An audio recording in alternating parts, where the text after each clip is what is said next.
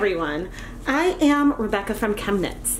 And right here I have 100 grams of Knit Picks Dishy yarn, which is 100% cotton. It is dry, wound in a cake, and I have some fresh Tulip one-step tie-dye that I mixed today. So let's dye this yarn cake. A long time ago I played with a commercially wound ball of yarn and these Tulip tie-dyes to create a colorway, but it's been a long time ago and I thought this deserved a spot on Dyepot Weekly. I have 4 colors today: fuchsia, turquoise, purple, and green. And so let's just start giving this a shot. Hopefully, oh dear. I was like, hopefully this is pretty absorbent. I believe in general Dishy is fairly absorbent, but I was hoping that this would just start sinking in. This might not be as easy as I thought. So let's change tactics. Let's actually stick this in and inject it a bit into the cake. So I'm sort of inserting the ball, the tip of the ball in and squeezing. I got a phone call and we are sitting in a puddle of dye that is just dripping out of this yarn cake. Shouldn't a dishcloth be absorbent? I mean, look at that. This is completely dry, 100% cotton, and yeah, although we are getting a really cool pattern on the outside. That is a bit disappointing, but you know what? Let's just do what we can. I'll put some dye on here, sort of go, trying to get it to go in. I'm thinking we may not end up with a lot of color towards the center, and we'll probably need a lot more of this red. I mean, like, see, this started off dry, and just see how absorbent that was? Whereas, man, some cottons, and I think that like Lily Sugar and Cream does this, some cottons will just like absorb the color so fast. And so I am injecting some, but yeah, that's just dripping out. Come on.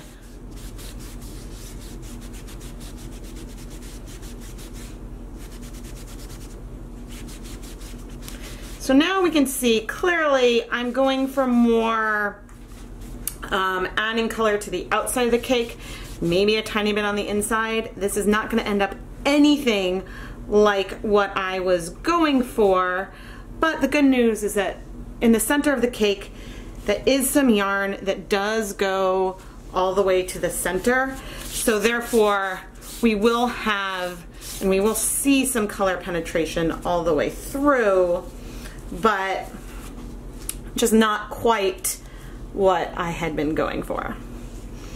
And you know, it's not going to be like a clean gradient or anything. I am still trying to inject color in, but look at that, it's just dripping out. Bummer. I mean, at least this is looking cool, right?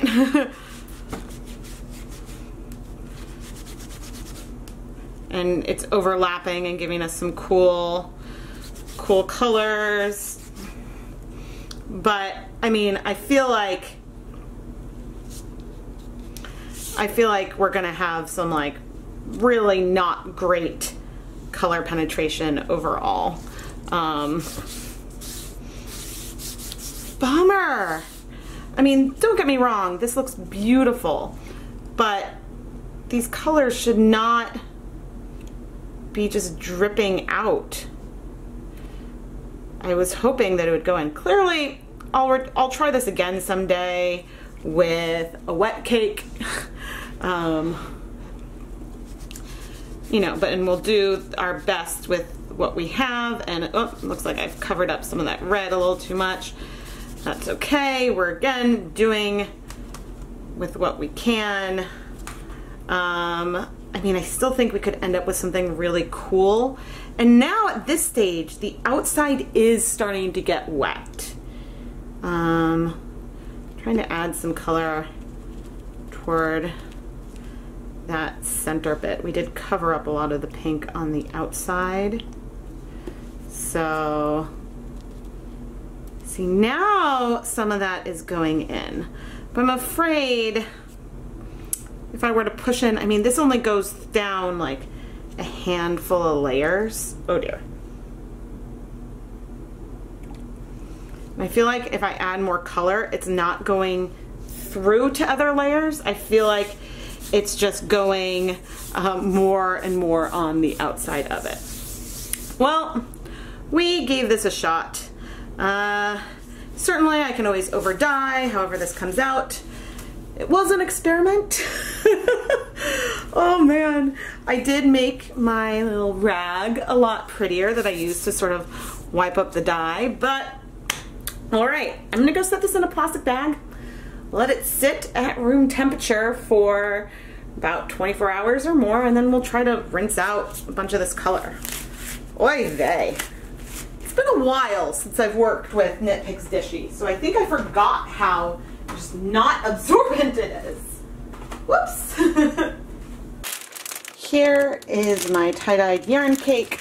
Likely fail after 2 days. I mean, it's beautiful. Like, it looks gorgeous, gorgeous. Yeah, I mean, how is that for a beautiful, beautiful thumbnail? But let's pop it into the water and see what happens. I have a feeling that this is going to be a bit of a pain to wash and dry. But I will say, those colors swirling off of it like this are rather cool and rather interesting.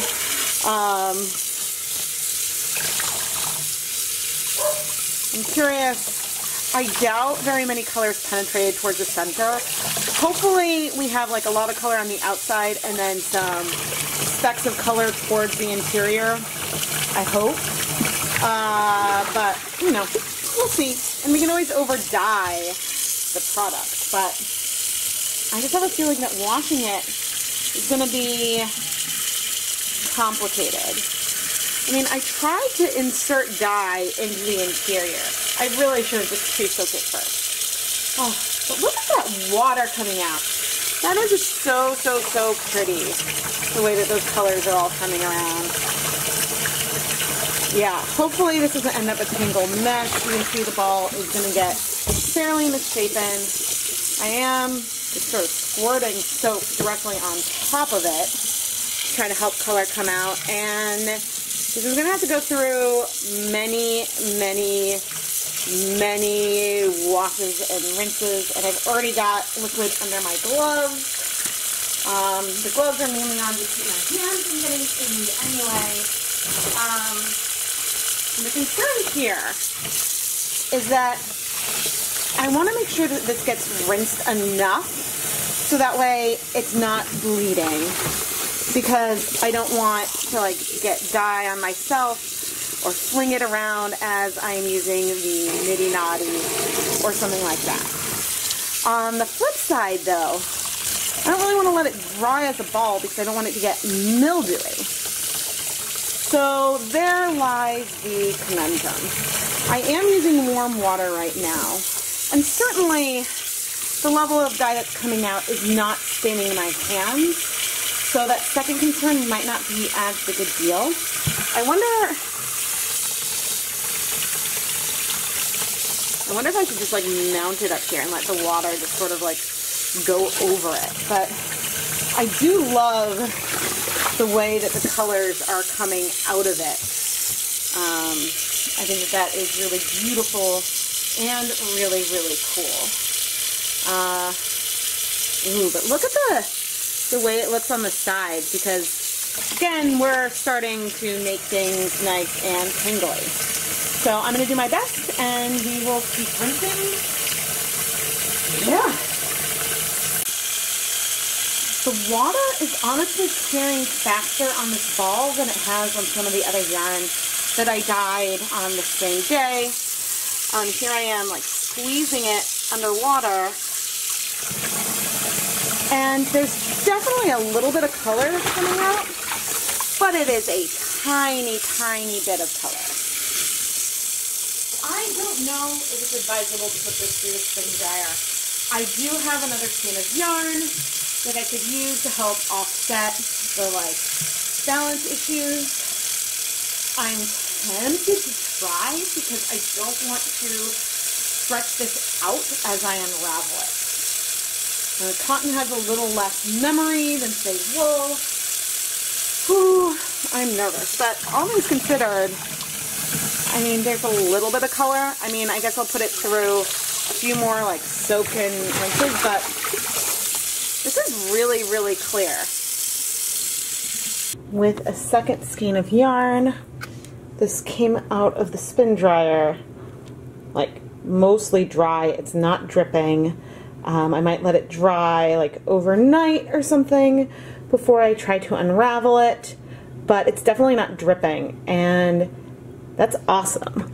But I think that the counterbalance of the other skein was a very, very important factor. It's been a couple days and I am really, really impressed. The other yarn that I dyed within 24 hours, which is so unheard of for cotton. And this actually feels almost completely dry. There might be some dampness in the center, but it should be really easy to wind onto the niddy noddy. Thank you, Nina Soft Spin Dryer. You guys, I am pleasantly surprised. There is more color towards the center of this cake than I anticipated.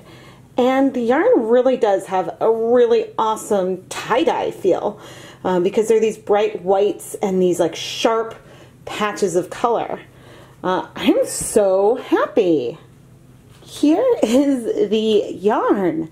We've got a little bit of mostly solid, but then we've got, honestly, this might be the closest to speckled cotton I have ever done.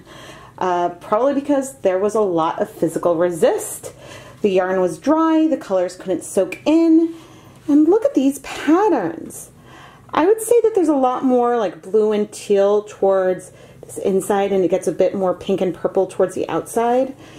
But until it's knit up, it would be hard to say how much of a gradient this really is. But this is really beautiful. I just took the yarn off of the niddy noddy, and it is, if not completely dry, 99% dry.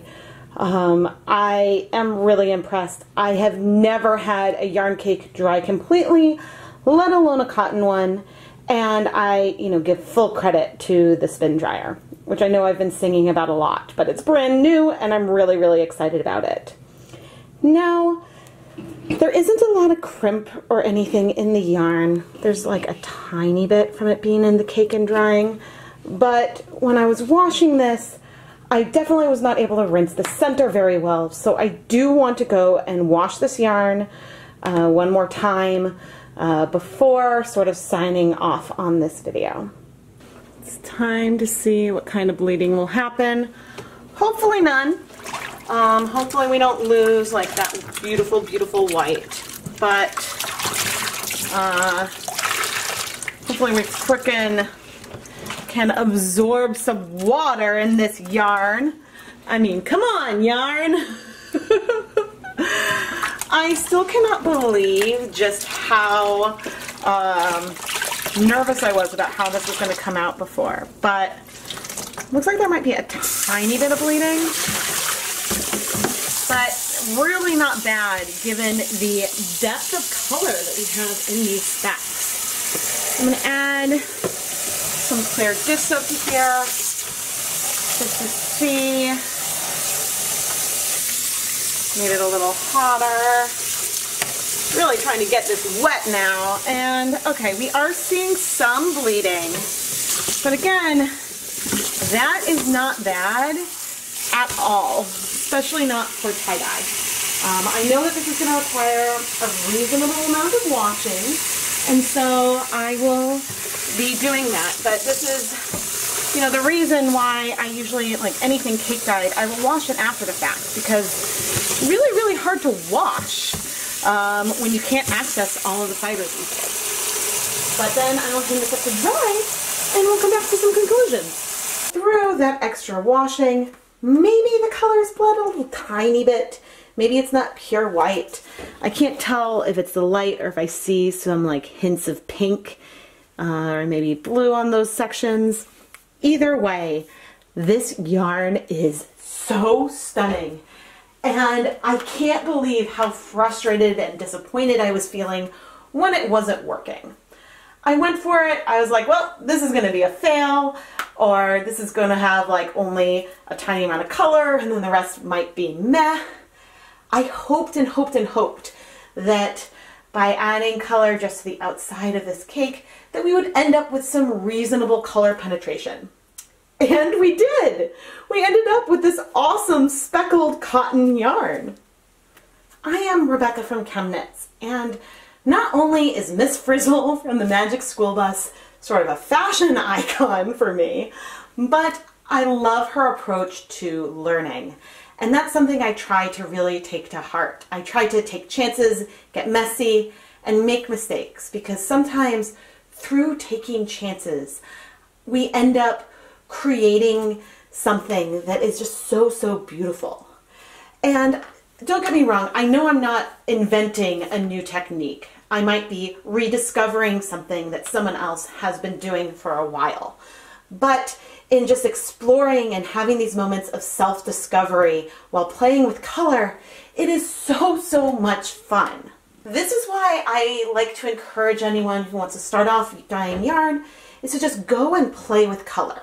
Whether you're doing full skeins of yarn or even just starting with mini skeins, if you go and play and approach your yarn dyeing with, I wonder what will happen if, and if you have that mindset, then suddenly anything you create is really, really cool. Now, obviously, everyone has the different preferences, and while I love probably 99% of the yarn that I dye, I certainly wouldn't necessarily knit with 99% of the colorways that I dye. So there is a lot of personal preference involved, but when you go in wanting to see what will happen, it is so, so easy to be excited and delighted by the results. Of course, watch. If I try to replicate this, maybe it won't turn out the same way. Maybe this is just a happy accident from the universe. Either way, I'll take it. I think it's gorgeous and I absolutely love this yarn. I am Rebecca from ChemKnits, and thank you so much for watching this video. Make sure that you're subscribed to the channel and turn on notifications so you don't miss any videos. I love to try new to me techniques for the first time on the camera, whether I'm sort of doing a twist on something I've done before or trying out a dye I've never used before. I like to be able to share with you the way that I experience this for the first time or maybe for the 100th time. But I think that yeah, it's just so much fun and you don't want to miss any of it. If you're a really big fan of ChemKnits and would like to support us and the content that we create on a more personal level, check out the ChemKnits Patreon. Patreon is a platform that connects fans with content creators and allows you to subscribe and help support the content that you love. In exchange, there's a lot of really cool perks. There's links in the video description and iCards, so you can go check it out. Thank you so, so much for watching, everyone.